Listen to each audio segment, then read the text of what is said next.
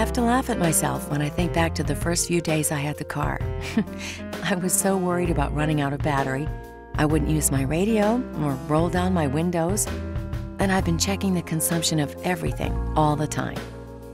Then I realized that Trixie, no, I didn't name my car. I named the smart computer that lives inside it, was 10 steps ahead of me.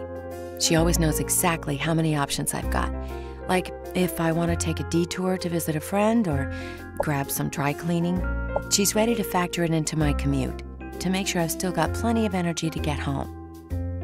Even if I want to go somewhere out of range, Trixie works out a route via charging stations. She makes it impossible for me to go wrong. As you can imagine, these days my radio is always on,